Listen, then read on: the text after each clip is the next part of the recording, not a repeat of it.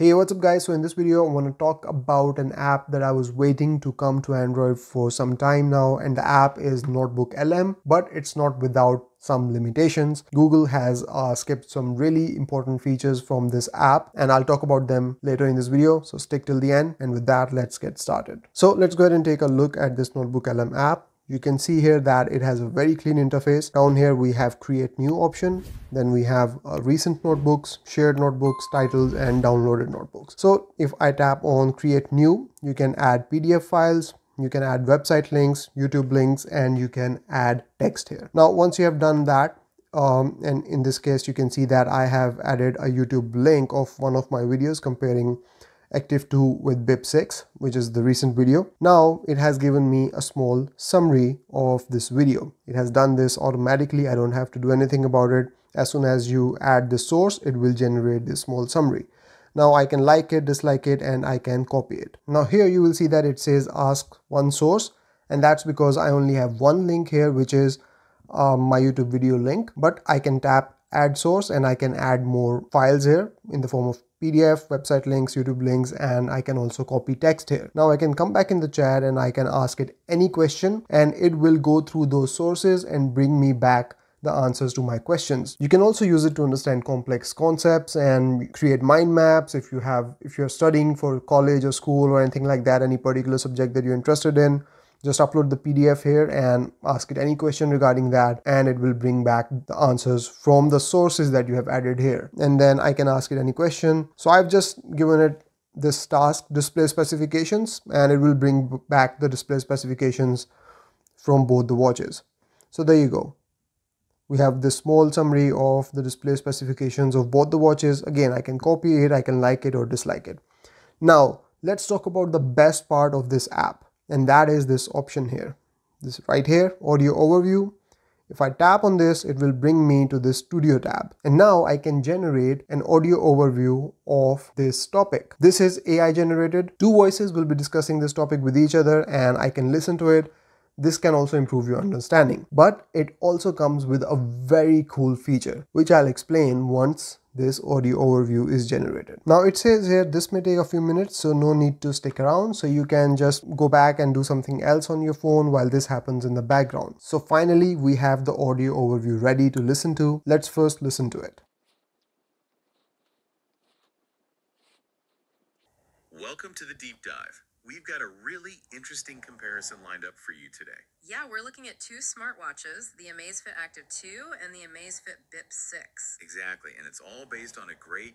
Now this is a 12-minute overview. Now these two voices are talking about this topic, and bit by bit they will explain the whole video by discussing it with each other. It's a very cool concept that Google has come up with. This is powered by Gemini and it's fantastic. It's great for understanding different topics or different concepts. If you're a student, this is great. If you're a researcher, this is even better. But you can use it in your day-to-day life to make things easier for you to understand and learn. It's fantastic. Now here, obviously you can share it. You can change the speed, go forward, go back, play, pause.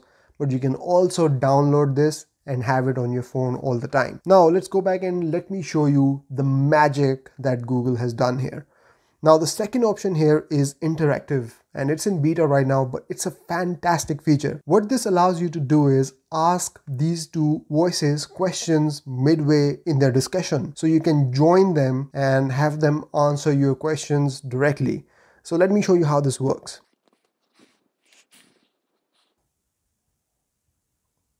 Welcome to the deep dive. So here you can see that I have this join button, and these two voices are again talking with each other.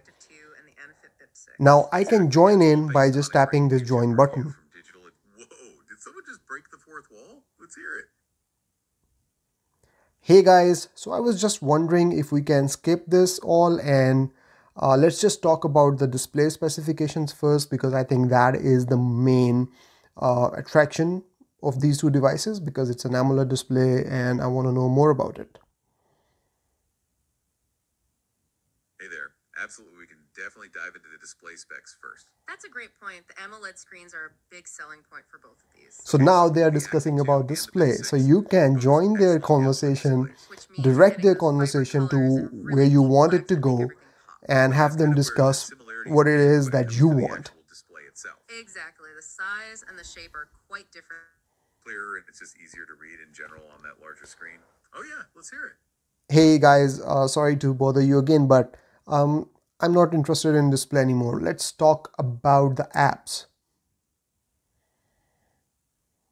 No problem at all. We can definitely pivot to the apps. That's what's great about having you here with us. We can adjust on the fly. So both of these smartwatches run on Amazfit's latest operating system, Zap OS 4.5.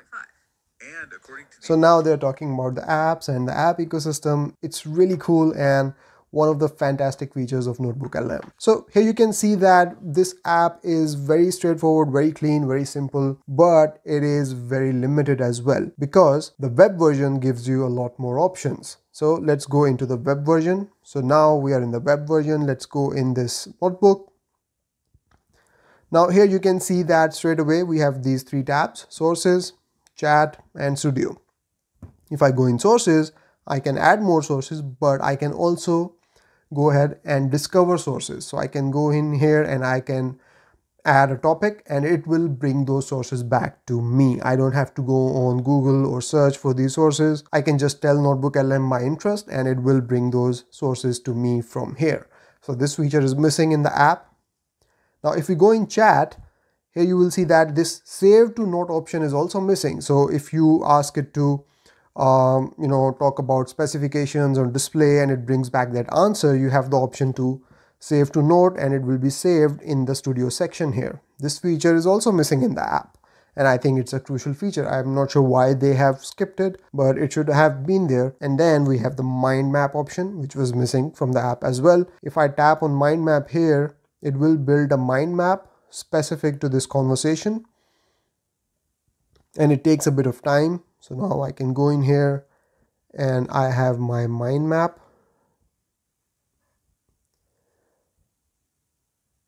So you can see how cool this is.